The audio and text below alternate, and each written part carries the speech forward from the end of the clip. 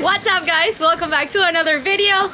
So today we are in the island of Canoe. It's a little bit cloudy, a little bit of a cloudy day, but you can also see how beautiful and crystal clear the water is, right? Yes, it's beautiful. It's Bahama style. And today we are starting on the job of provisioning for our trip to Los Roques. We're Alejo and Andrea, and we've been living on a sailboat for the past 2.5 years. We decided to sail to Venezuela, so today we are provisioning and preparing for our passage. Here, very important people. They kill whales here, which is insane. Listen to me, I take It means no worries. And we are actually super low on groceries and all kinds of food, to be honest. Barely done any fishing here. You can't spear fish here, so we've really, the situation of food in Cacuna is really bad today.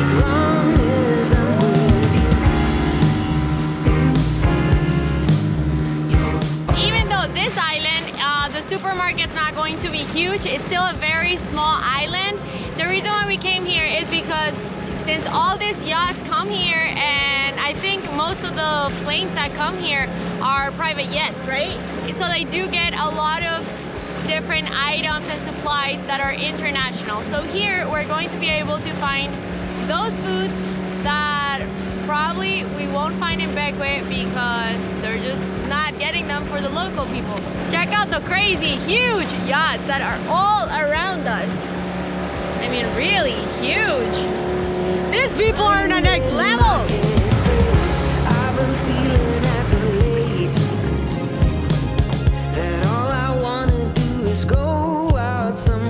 So the marina is super nice. You could see all like the gas station. It's like organized. Super fancy area here. Very super fancy marina. Look at the things connect your boat, like the water, the electricity. Yeah. Organized. Seriously, super nice. So this is like another world in an island. Crazy. So you can see the architecture. Well, it just feels like a super billionaire, multi-billionaire just came here and was like, oh, I need somewhere to just chill in the Caribbean.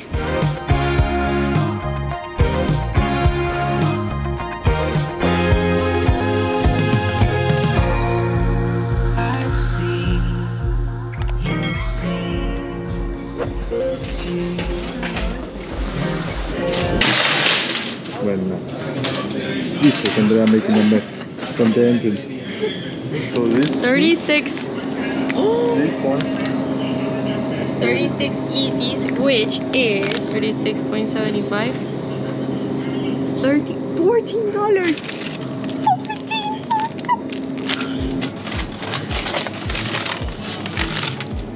Hi, are you? How much is this one? I didn't see the price.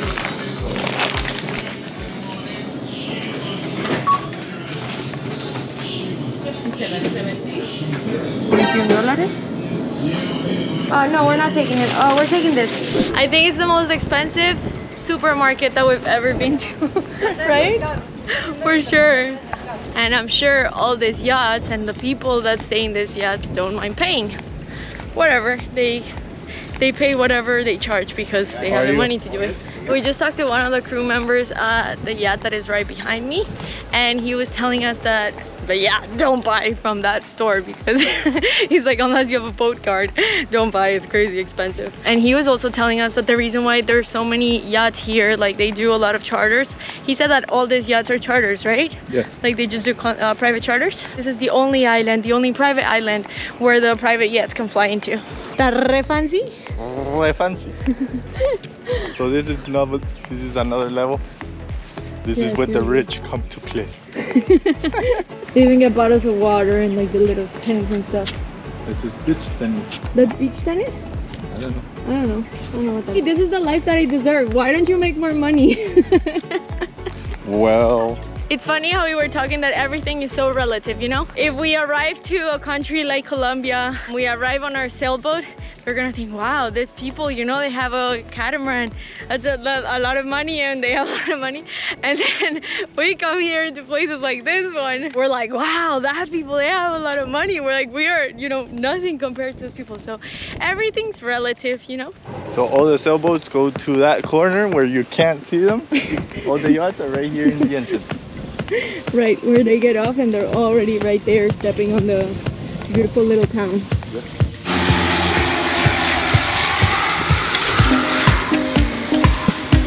Next stop, back way. Right? We are leaving this beautiful marina. We're gonna keep going a little bit more north to Beckway, where we can get more groceries. I just raised the mainsail. Hopefully we get the right angle today of wind. According to the forecast, we're gonna be able to sail. But yeah, we'll see what happens.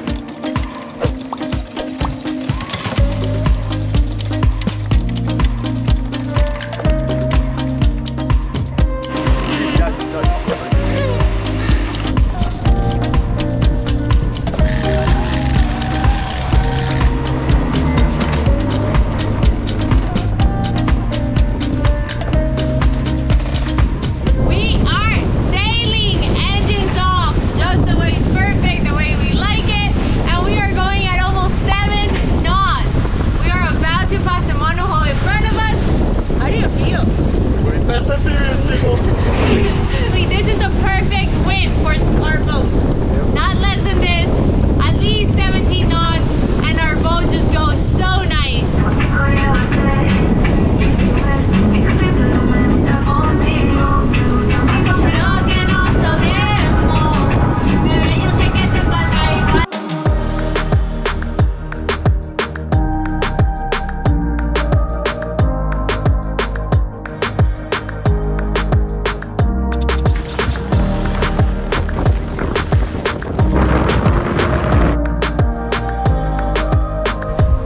So guys, we are going about 5 knots, just going down because the wind's going down, but we were going at 8 knots and we're about to pass the monohull, and we want to pass that one up there too. So we made it back to Beckway.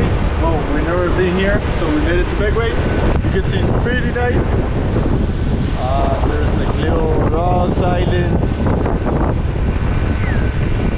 And the main island is back there. So yeah, we'll see how it is. We're trying to get some groceries. We need to get some US dollars. So guys, another day, and yesterday we made it to Beckway, and this morning Alejo left to town to get a few runs of diesel. We have to do a lot of things here, from provisioning, getting diesel. We need to change money so we can go to Los Roques. Obviously there we won't be able to pay anything with card. We need cash. Everything's in dollars, US dollars, not Caribbean dollars. And here we can only get $35, right? 35 US dollars? Per person per day, because we don't have a bank account. Because we don't have what? A bank account. So that's why we're going to town right now. We're gonna make sure that we get those $35 for each one of us, so it's $70 in total. We were thinking about taking like $500 because we don't know how much we're gonna have to pay in costumes. So I did 2 runs of diesel this morning. Yeah. The reason we're going to the town to get diesel is because it's much cheaper than the marina. The marina is 18 ECs per gallon. In the town is 12 ECs per gallon. Big difference.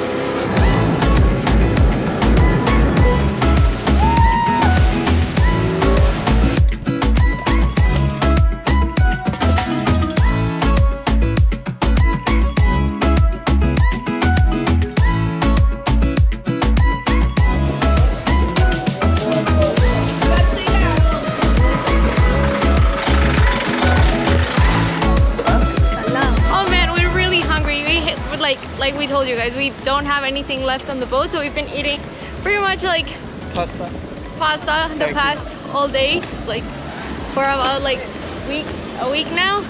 And we were just passing by, and it smelled like chicken, like fresh chicken, and I'm vegetarian. I don't even like chicken, but it just smells so good, and I'm so hungry.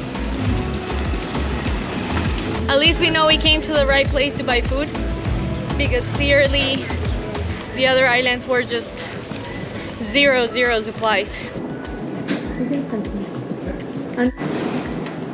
Oh, so we just left the bank. They didn't allow us to record there, and we made it to the grocery store, and it's amazing.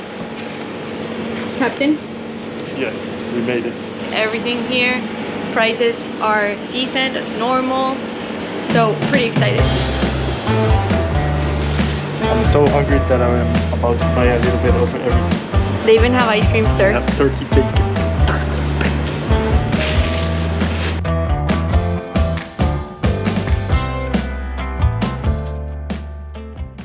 So this is day number 2 here in Bequia, I don't know how to say it, but yeah, we're here and we're going again to land. We're going again to a bank because we can only exchange 100 EC, $2, which is about $35 per person. So today we're gonna go to a bank. We're gonna try to go see another grocery store. Tumblr people, something. Ears, very important people, ears. For us to have big ears. Yes. That's not me, that's you. I have a big ear. Ladies and gentlemen, Andrea is gonna attempt to jump in the dinghy. No, me estoy burlando. Oh! It's good. So choppy. Very choppy.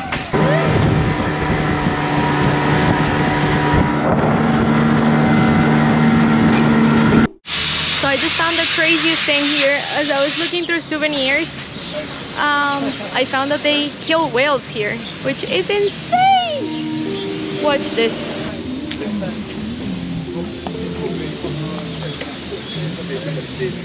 Let me ask you a question. What is this? It's all the false Atlantic killer whales, false killer whales, and the pilot whales. So these are super collection. Wait, so this is a real whale? A real whale. Listen to me, I take the one you have in the neck and I make the real one from the real teeth. That's plastic. I don't do plastic. I will make the real one for you from anything else. Wait, so they kill whales here? We are whaling station, my darling. Or what? You didn't know we have 2 whaling stations in St. Vincent? So this is from a pilot whale? There's a pilot whale, these are the false killer whale, and these are the Atlantic killer whales. So we do different whales. So you guys have been killing whales for a long time? We've been doing it for a couple of 100 years, I guess. Really? Thank God. Don't you think so? Hmm? Don't you think so? It's good that they don't allow selling it in America? Otherwise, we would be extinct of whales if it was allowed in America. I agree with you. Yeah? So, that is the terrible story of St. Vincent and Grenadines killing whales. 2 whales a year. Are you kidding me? What the fuck? What the fuck?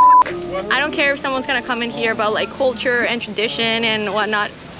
I don't want to be rude, but I don't give a fill it up, because I don't care. There's no reason for people to be killing these incredible, amazing animals that are already endangered. We barely have any of them, you know? We should be grateful that we get to see a whale. Like, this is a whale teeth, right? Yeah. Yeah. This is a whale teeth. And then this one's a shark teeth. That's a shark teeth. Okay. Do you guys get an allowance on the number of sharks you get to kill as well? Like just like with the same with the whales? No. You just kill as many as you want? Yeah, you kill as many as you want. And they don't really catch the shark more than so. They don't do what? Once in a while we catch the shark. Okay. And the whales you do get to a year? Yeah. Huh. Interesting. Thank you. ¿A qué depresión? No lo puedo creer.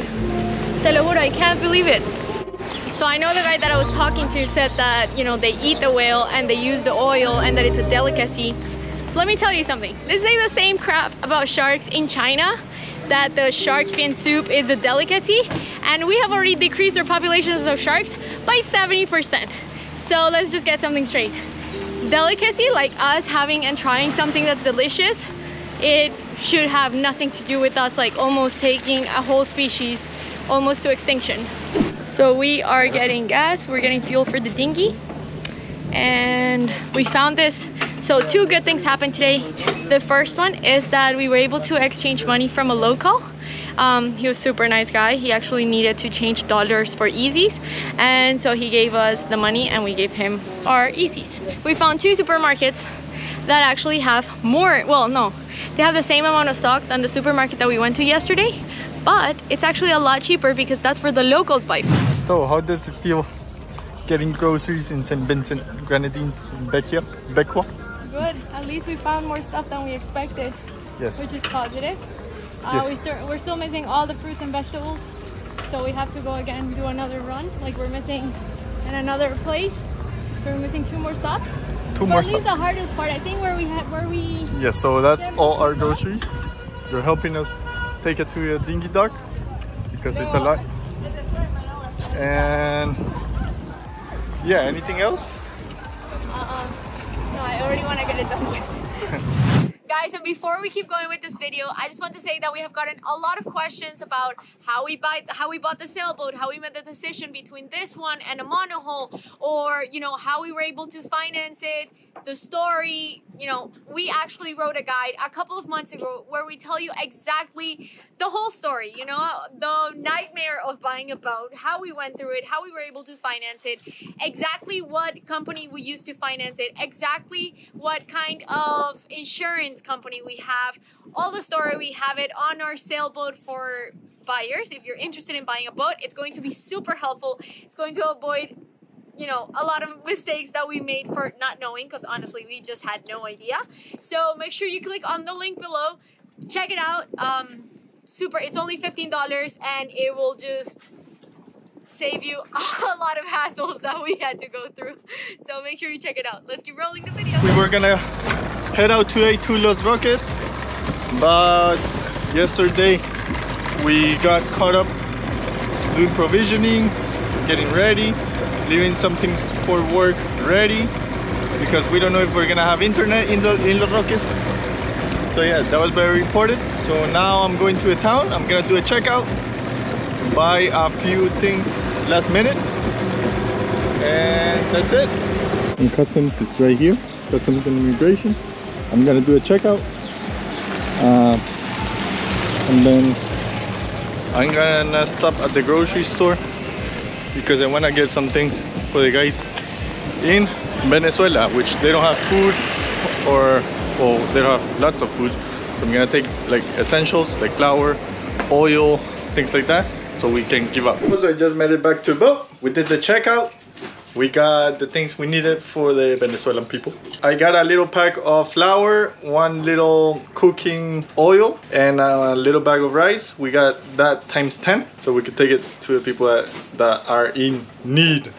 We're just gonna upload a couple videos for you guys before we leave, so we have something to show you guys on YouTube while we're gone on Los Roques. We got the Heineken. We got $50 Heineken. We were just talking about it. Guess how much was the Heineken? $50. A little pack of strawberries, $19.